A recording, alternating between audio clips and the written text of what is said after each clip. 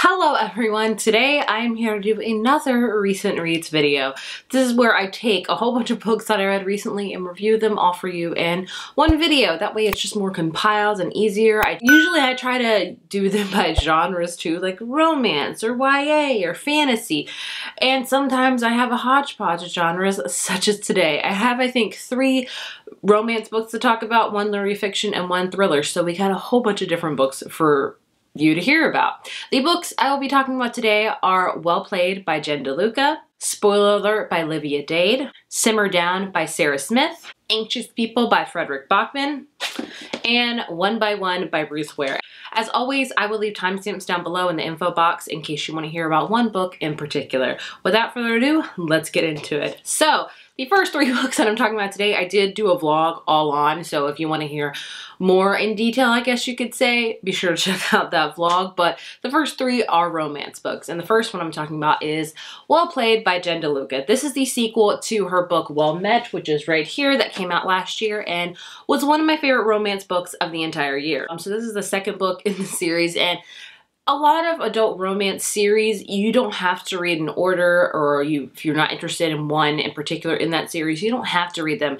The only downside is the characters will pop up throughout the series. So if you don't care about spoilers and figuring out what happened in a previous book, go for it. If you do, I do recommend reading them in order. That's just me. But like I said, this is the second book in the Well Met series. Well Met was basically about this character that moved to this very small town in Maryland, and the Renaissance is really big there. They have it every summer, and it's kind of a hate to love. And so Well Played kind of goes off of that. In this book, we follow the character Stacy, who was in Well Met. She was actually the new friend that our main character met, and she's kind of known as like the bar wench in the Renaissance fair, and she really loves the fair. She looks forward to it every year, and it's like the highlight of her life because she kind of had to put her life on hold when she was younger because her mother got sick and she had to move back home from school and everything, and so she's kind of in a rut, if you will, and she wants to find love. She wants to find purpose in her life, and she just wants bigger and better things. So this year at the Ren Fair,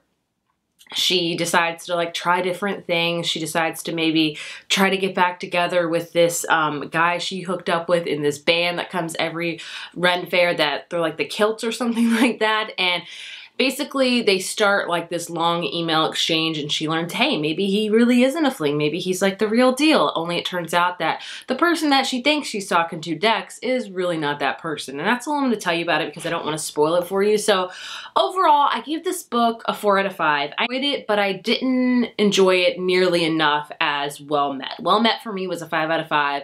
Maybe that's just because it was a hate to love romance and that's my favorite trope. This one, I don't know what type of trope I would classify it as. I mean, it's got that kind of email thing going on. It also has a bit of catfishing, dare I say, because she thinks she's talking to somebody and then she learns that it's somebody else, and there's a whole bunch of conflict in this book. And I just didn't love the romance as much as I did in the first one, but the Renaissance fair vibes are still very much there. When I read Well Met, I didn't know a thing about Renaissance fairs, and I still kind of don't, but I was very interested in after, and I was like, I would like to go to one, and I'm still feeling that way. So this is a cute book. It's like Renaissance fairish, perfect summer read because it takes place in the summer, and it's all about somebody trying to figure out what to do with their life when they're kind of, stuck. And I don't have much more to say about it other than that. It was solid. It was a 4. I enjoyed it.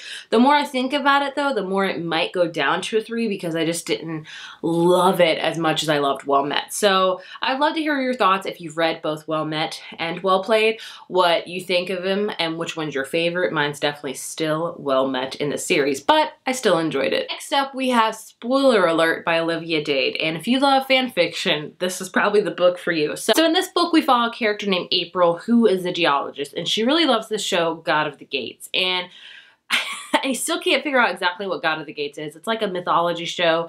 Maybe think Game of Thrones, but then add even more romance, like Outlander kind of, and then just centered around mythology. Either way, it's a big time show. Everyone loves it. And she loves the show, and she also writes fan fiction for the show and even cosplays. And so she's always kind of hidden her life, like her fandom life, from her work because it's very brutal there. But she's actually moving to a new city and trying and she got a different job where, you know, the people there are much more open and they share a lot of their personal life. She's like, I'm going to do it. I'm going to share, you know, that I am a cosplayer and that I love this show and everything like that. And so when she does that on Twitter, she shares like her outfit where she dressed up as one of the characters, and she got a lot of flack for it because she is plus sized, and the actual head actor of the show named Marcus sees this and he's like very upset about it. And so he's like, I would go on a date with her any day of the week. And so what do you know? They actually go out on a date, and it's kind of weird because, you know, she writes really steamy fan fiction about his character.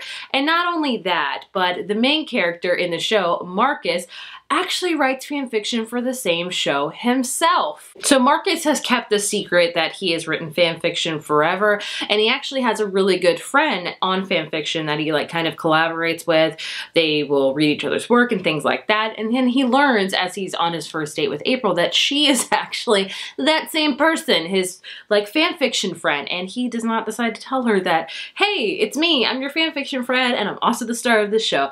But they decide to date, and it kind of goes from there. And I had to say, I did really enjoy it. I gave this one as well a 4 out of 5. I identified it with a lot because I am plus size as well, and I think a lot of times the media will scrutinize plus size women as not being able to find the love of your life, of not having people that will be attracted to you because you're plus size, and it's just a whole media frenzy, so you kind of just beat yourself up over and over again.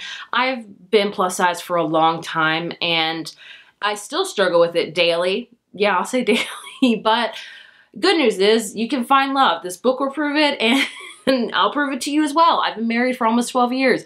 My husband loves me and he loves my body just the way I am, and just so you know, not all people out there are going to judge you harshly about your weight. And if they do, you don't need to talk to them. I just love the body positivity in this book and how Marcus loved April for exactly who she was. He loved her body. He loved her mind. He loved everything about her and accepted her for who she was. He didn't try to change it. Of course, there's this whole secret looming of like, he already knows her and she already knows him, but he won't tell her that. So of course you can tell the big conflict of the book, but it was just a really sweet romance, steamy, and I really enjoyed it, honestly. And I think she's going to continue the series next with another character, an actor that was in the God of the Gate show, but I really liked it. It was cutesy for sure, over the top cutesy, but I liked it a ton. And again, if you're a fan fiction lover, I've loved fan fiction for a long time as well. I mostly read Harry Potter fiction. That's all I really read. I did read Buffy fan fiction back in the day, but I actually wrote Buffy fan fiction. Why did I forget that? When I was in middle and high school, I wrote Buffy fan fiction. I did. Anyway, I really enjoyed this book and would highly recommend it. And the last romance book I'm going to talk about today is Simmer Down by Sarah Smith. I'm really mad right now that I've given away, like I've gotten rid of my half-star system, because if I could, I would give this a 3.5, but ultimately I think I would give it a 3.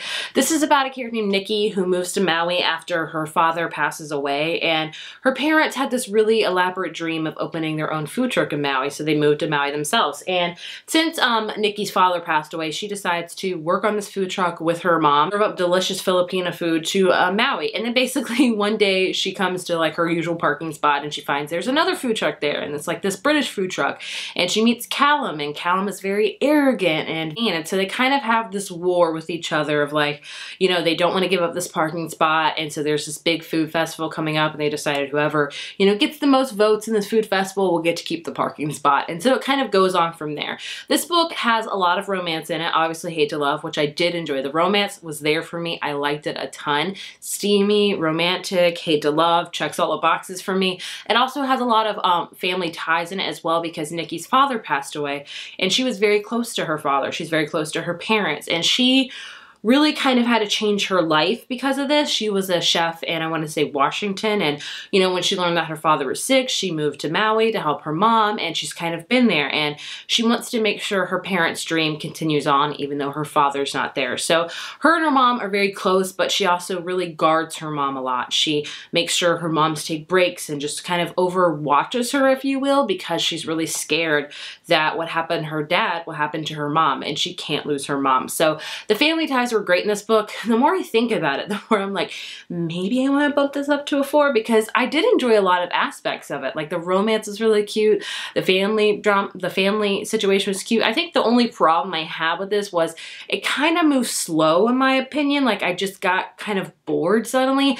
But then again, I don't know. I said in my vlog that sometimes when I read too much of one genre, I just get kind of with it. So I don't know if that's a reflection of the book or if it's of me kind of maybe not being in a romantic mood. Does that make any sense? I don't know. So I still have to think about it. Like looking back on it now, I'm like, this is probably a 4 out of 5 book because I did really enjoy it. But at the time I was kind of romanced out. I was like, so, you know, it's hard to differentiate moods or book. Words, what are they today? I don't know, but I enjoyed it. If you like books about food and hate to love, I would highly recommend checking this one out. Next up, we have Anxious People by Fredrik Backman. It's no secret that Fredrik Backman is one of my favorite authors. I did a whole authors video on it. You can see it up here where I talked about every single one of his books. I rated them. I told you my favorite. My favorite of his is Beartown, and I will always be. So I really love it. He's a Swedish author and his books are translated, and his writing is just so interesting to me and very compelling and also very quotable. So he writes a lot of like hard-hitting but with kind of a funny undertone, if you will. That's just kind of his style. And some books of his, it translates really well. Like A Man Called Uwe, perfect for that. And there's some books that I don't love of his. Like I didn't really love my grandmother asked me to tell you she's sorry, honestly, a lot, which is sad because I know a lot of people love it. But overall, I really enjoyed his book. So when I heard that Anxious People was coming out, I was really excited about it. But sadly, I didn't love it as much as I wanted to. So this book it's hard to explain. It just says a charming novel about a crime that never took place, a would-be bank robber who disappears into thin air, and 8 extremely anxious strangers who find they have more in common than they ever imagined. So I'm gonna lay it out for you, hopefully without giving too much away. So basically we have a bank robber that goes to a bank and tries to rob it, but is unsuccessful because they actually don't have money in that bank. It's like a moneyless bank. I don't know if that's a thing. So the bank robber like goes to this next building, which is actually an apartment viewing. Like people are touring this apartment to figure out if they want to buy it. And the bank robber takes them all at hostage, and it's kind of about them from there. So we follow many perspectives. We follow the policemen who are behind this, the father and son policemen. We follow a lot of the people that are being hostages and how they learn about each other and about family and things like that. I think the reason why I didn't love this as much as I wanted to was the beginning was very slow. It was very hard to differentiate between all of the characters. There's like, I don't know, about maybe 10 perspectives in this book. It got a little bit muddled at first, but then as the book went on, you could clearly tell who's who and you understood it better. And the writing, I love Fredrik Backman's writing. This book is no exception. The writing is beautiful. Very many quotable things about parenting, about family, about love, about also there's a lot of trigger warnings in here for suicidal thoughts and just people that are struggling with many things that you don't know about on the surface. So at the end, I really did love the book. The end was just, I loved it. Fredrik Backman ended it great. But when I'm looking at it as a whole, it doesn't stand up to me as one of my favorites. Like Beartown hit me and all of the feels, the entirety of it. This one hit me in the feels at the very end of it, not the entirety of it. This one definitely hit me in the feels, but towards the end, and I really got a feeling of all of the characters and I really enjoyed them, but it just took a while to get there. So would I recommend it? Yes and no. If it's your first Fredrik Backman novel, I would not recommend reading this first. I would recommend checking out either A Man Called Uwe or Beartown, honestly, and just see if you like his writing and jive well with it. And if you've read Fredrik Backman books before, I would recommend check this one out. I still think it's a solid one. You can still have a favorite author and not like every single one of their books. You don't have to 5-star every single one of your favorite author's books. There's going to be books by them that you really love and some that you don't really love. And this one is just kind of in the middle for me. It's not my least favorite, but nor it's my favorite. Will I continue to read on his books? Absolutely, because I love them and I love the way he writes and the messages that he brings. So yeah, that's my long spiel about that. So it's kind of a very, I don't want to say controversial, kind of just different opinions all throughout it with it. Like, I really enjoyed the ending, but the beginning and middle were kind of rough. The last book I want to talk about is One by One by Ruth Ware. Ruth Ware is an author that I just can't seem to jive with. I have read, crap, how many books has she written? Like 6? I've read 5 of them. I've read In a Dark, Dark Wood, I've read The Woman in Cabin 10, I've read The Lion Game, I've read The Death of Mrs. Wistaway. I have not read The Turn of the Key, but I plan to. And then she has her latest one, One by One. She's a mystery thriller writer, and this one is kind of all about this tech company that goes up to the French, Swiss Alps, I don't know, and they rent like a cabin up at the very top, and the only way you can get to this cabin is like, I think it's called a funticular, which makes me think of Dr. Seuss, because my son's really into Dr. Seuss and they use the word funticular a lot. But the only way you can get there is like, imagine like a ski lift, like a bubble kind of, where that's the only way you can get to this thing.